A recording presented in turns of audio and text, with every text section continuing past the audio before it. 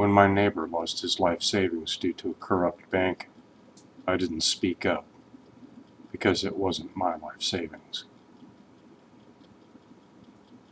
When my neighbor lost his job, I didn't speak up because it wasn't my job.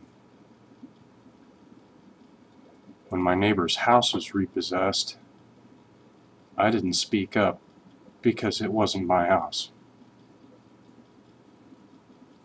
When my neighbor had to sell his car, I didn't speak up because it wasn't my car.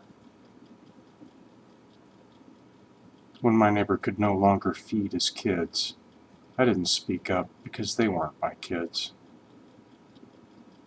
And by the time they came for everything I cared about, my neighbors were all living on the street, and there was nobody left to speak for me.